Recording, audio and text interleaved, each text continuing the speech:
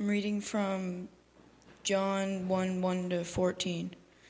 In the beginning was the Word, and the Word was with God, and the Word was God. He was with God in the beginning. Through him all things were made.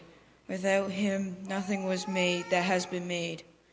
In him was life, and that life was the light of man.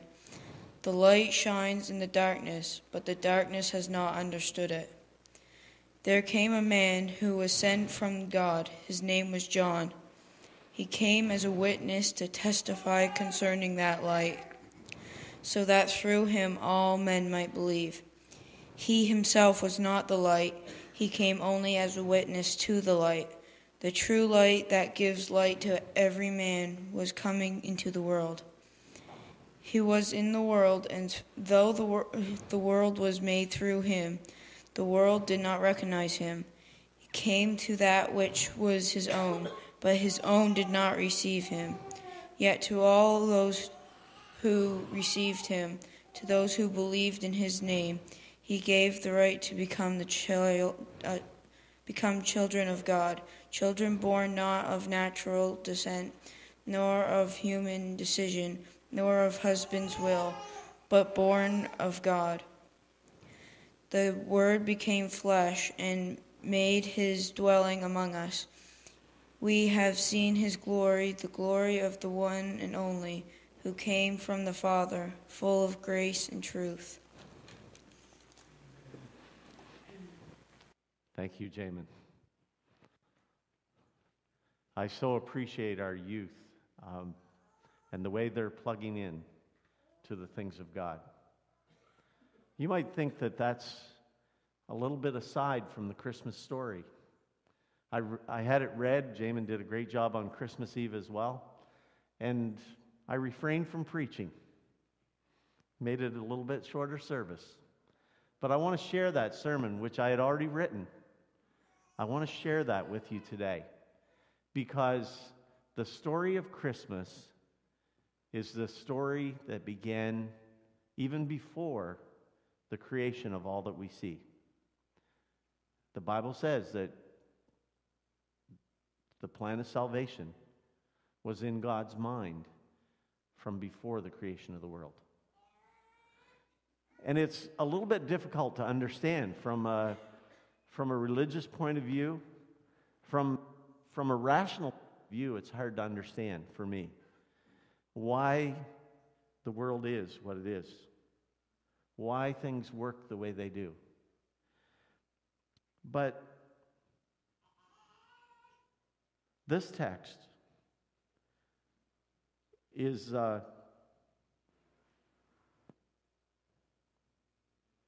it's a story that talks about God's order.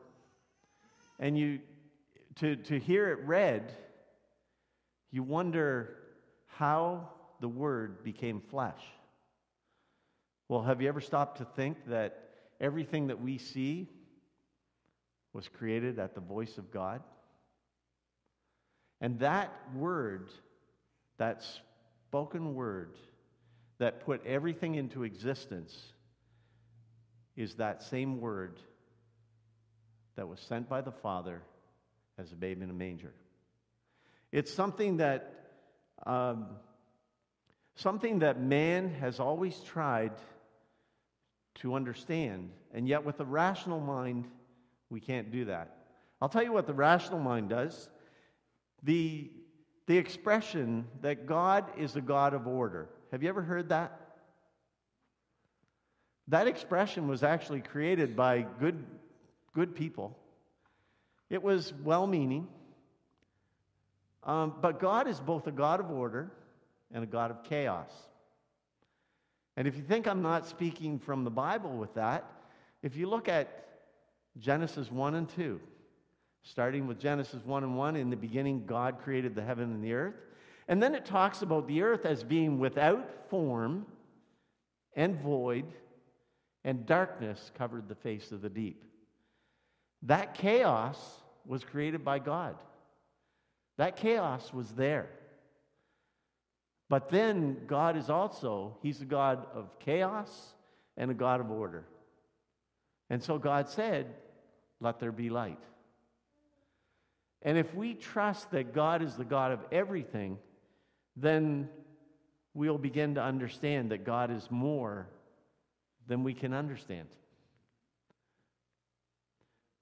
Because even the darkness, John said, even the darkness can't overcome the Word of God.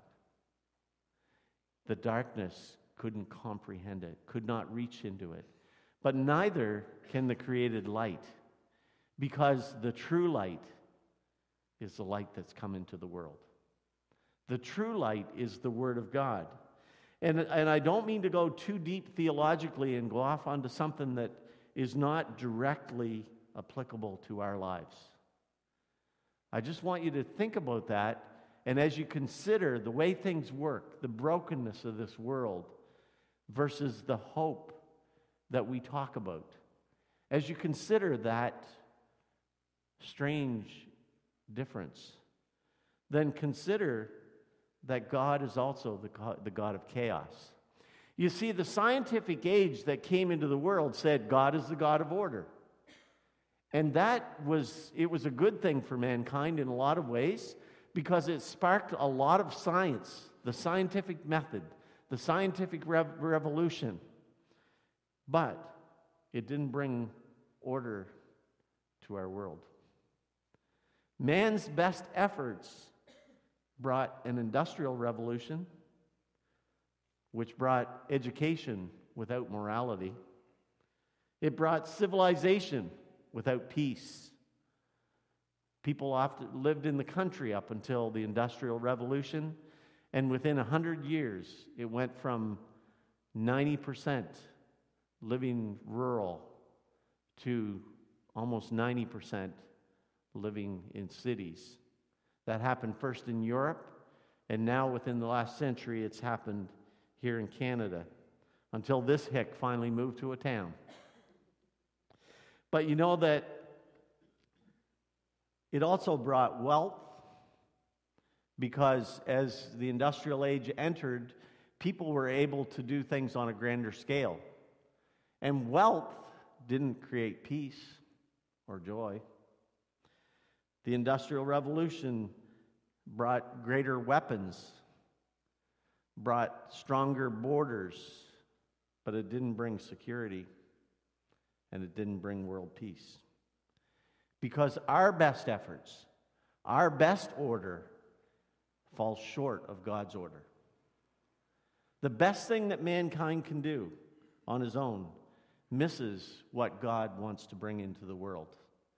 And that's why this first 14 verses of the book of John is a different story of Christmas than you see in Luke. It's the same story. The story of how God, the Word of God, stepped into time and took on flesh. Because in the beginning was the Word. The Word was there with God. The Word was God, co-equal with God. We understand Him now. Since He came as a man, we call Him the Son. But before time, before He took on flesh, He was the Word of God. The interesting thing was that in the mind of God was the plan to create what we see around us. And so the world was created, and then the Holy Spirit, or the Spirit, hovered on the waters, and order began to take place. And as the Spirit hovered, the Word spoke. God spoke and said, "Let there be light." And then we see the days of creation happen. And then God did one final great act of creation, created man and then woman, because men shouldn't be alone. But with the ability, man was created not just as an animal, with instincts, with programming, with a be what you want to be kind of nature, be what you're created to be. But man was created with a be what you want to be kind of nature. We were created with choices. The hard part of that creation was that the human tendency is to want to be like God. The human tendency is to choose and to not always choose the right thing. We were created in the image of God, and so we want to make choices that are on our own, separate to God.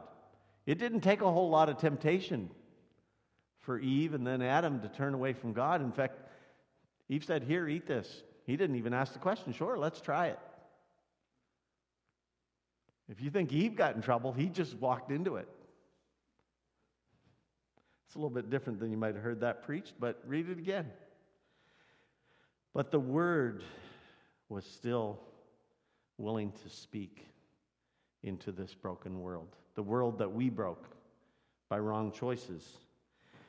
Because the Word, being the true order that could come into the world, the order that God wants to give into this world, stepped into the very flesh that we live in and showed that living God's way is the right way.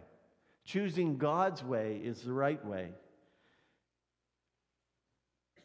See, God chose to punish his perfect Son, that representative man, for the brokenness that we live, for the separation between mankind and God.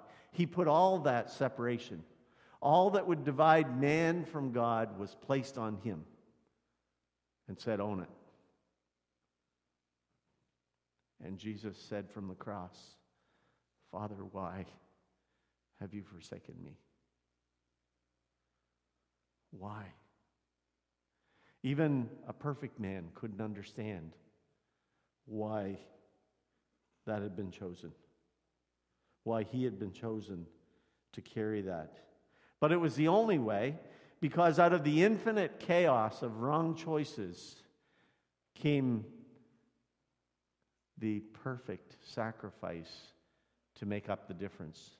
The infinite possibilities of wrong choices in mankind was now given the choice to freely come to the Son of God, not to live out the brokenness and the wrong choices and the consequences of the wrong choices that we make, but the freedom to walk into God's order, into God's way. That is the light that's coming into the world. A light that the darkness couldn't overcome, the darkness of our brokenness and wrong choices. You see, the Spirit still hovers over this earth and calls, since the outpouring of the Holy Spirit, after Christ's resurrection and returning to the Father, he said, "I'm going back to the Father so that the Spirit can come." And the Spirit came, and the age of the Holy Spirit is now.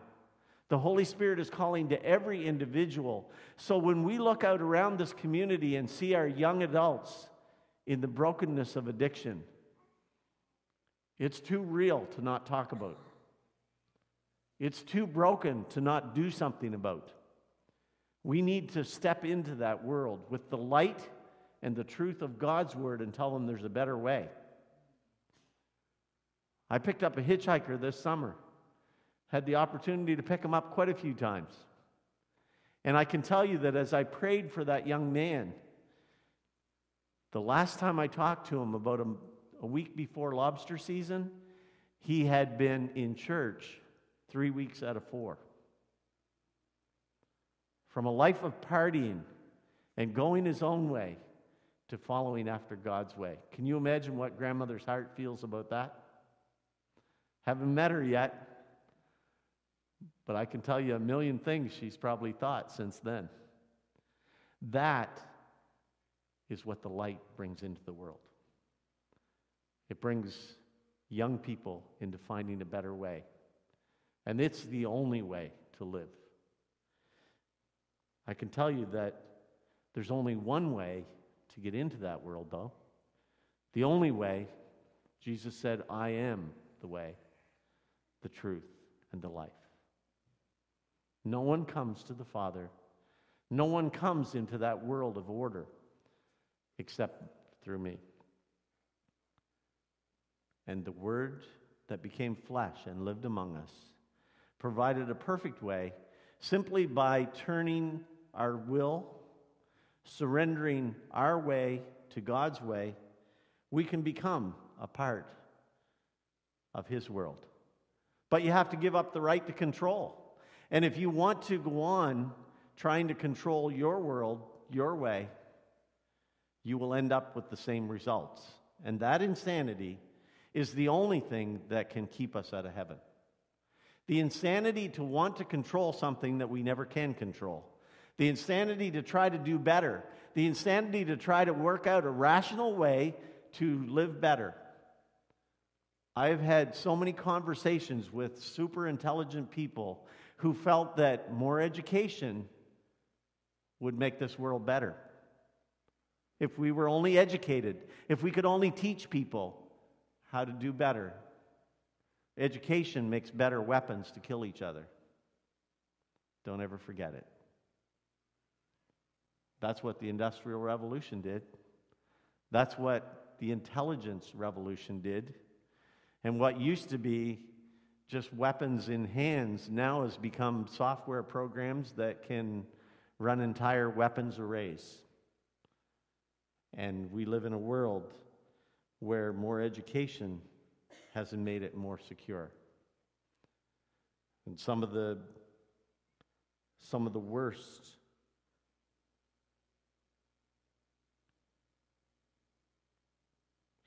outcomes that we've ever seen in history are taking place in our world around us today. And yet, if we're willing to accept God's control in our life, if we're willing to step out of our hopelessness, into His world, if we're willing to make right whatever we messed up in relationships with other people. I didn't say if we're willing to do it. I said if we're willing to try. In other words, if I offended someone, if I've hurt someone, I have to be willing to try to make it right. It's not my responsibility to make it right. It's my responsibility to ask forgiveness. It's not my responsibility to make someone better. It's my responsibility to forgive them no matter what they've done to me. And if we can come to a place where we forgive the worst enemy that we've ever had, someone who has hurt us over and over and over, someone maybe who can never fix what they've broken in our world, that act of forgiveness is asking God to take over. Does it say that what they did is okay? No. Does it say we want them to act like that again? No. Does it stop them from behaving like that again? No. But it frees us to accept God's order in our life. And God's order is an order of light that darkness cannot overcome.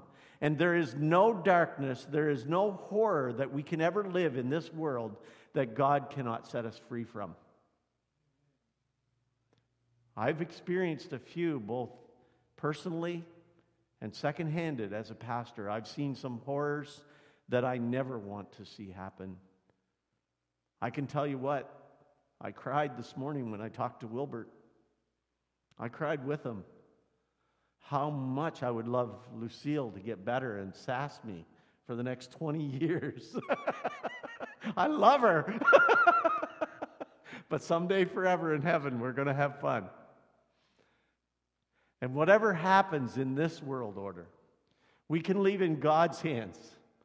We can trust that someday He'll make everything right if we surrender to His will, so that we can be reasonably happy in this life and supremely happy with Him forever in the next.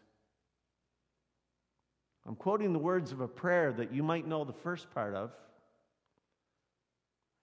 That prayer starts out with, God, grant me the serenity to accept the things I cannot change, the courage to change the things I can, and the wisdom to know the difference. I'm going to pray that for you guys now. And we're going to pray over the food. But if anyone's here that has not surrendered their entire life, whatever they've lived, to God's order, I'm praying for you. And have prayed as I wrote this sermon, and will be praying that you can turn it all over to His order. That He will bring order in the chaos of your world. That He will bring peace in the upheaval that the enemy has brought into your world. And if you're willing to give everything to Him, whether maybe you're a Christian that has lived some things that no human being should ever live, but if you ask the Holy Spirit to hover, He will bring light and life into your darkness, no matter what it is. And I can tell you that God is moving on this island. The money that was raised in the last week, in the last few weeks by the churches here on the South Shore, going into benevolent works was almost $60,000. There was a church in Moncton Wesleyan, that they gathered up over $106,000. And as of the next 2 or 3 weeks, there's going to be 14 more beds where homeless people don't have to live in a tent in minus 20 weather or colder. There's people living in the park not very far from Moncton Wesleyan, and they said enough. Let's do this. They didn't do it, and if you watch online on Facebook, you'll hear Joel Gorvet's prayer. And if you know Joel like even as much as I do, we've had a few conversations, and I can tell you that Joel did none of that for show. He called his people to make a difference in the city of Moncton, to bring light into darkness, to bring hope into hopelessness. And I can tell you, I read in the paper some of the stories of some of the people that were living on the street, people that were working hard for a living and fell through the cracks of the system and had nowhere to go. And so they built a shelter in the park, not even as far as the boat shop is from this church, from Moncton Wesleyan. People living in the cold. The question is, will we look beyond our doors? Will we make a difference in this world together? Not for show, but to make a difference. So let's pray together. Let's work together. Let's reach together and to bring hope into that world. But I'm going to pray now for us. And if there's anyone here, as we pray, please turn anything and everything over to God. Let Him bring light and life into your world. And I can tell you that there will be joy that you cannot contain, that you will have to share with this world. Can we pray? Let's stand together. Father God, I'm so thankful for this combined service today, for the children that were able to come and to share and sing and talk about the love that came into the world. Thank you for the time that we had to share and sing carols, hymns of praise and joy for a baby that came into the world. Help us never to forget that that baby that came into the world is the Word of God who took on flesh and brought hope into our dark world. And Father, even as people live through difficulties, we pray again for Wilbert. Help him not to lose hope. Help him to fix his eyes on the hope and the light of the world. And Father, as we share in the joy of this meal, I pray that you bless the food and bless our time together. But Father, grant us this week, grant us the serenity to accept the things we cannot change, the courage to change the things we can, and the wisdom to know the difference, and to leave the things we can't change in your hands, your capable hands. Help us to live one day at a time, to enjoy one moment at a time. Help us to accept hardship as the pathway to peace. Help us to take, as Jesus did, this sinful world as it is, and never stop loving, never stop caring, never stop hoping in God who can redeem us. And Father, I'm so thankful that even on the cross, as a man, he quoted Psalms where the end result is trust in you. Thank you that we can, as human beings, lean on your Holy Spirit and trust in you and never give up hope. And help us to trust for one day when you'll make everything right, and to surrender to your will so that we can be reasonably happy here in this life and supremely happy with you forever in the next. This we pray in Jesus' precious name. Amen. You're dismissed. Let's enjoy lunch together. God bless.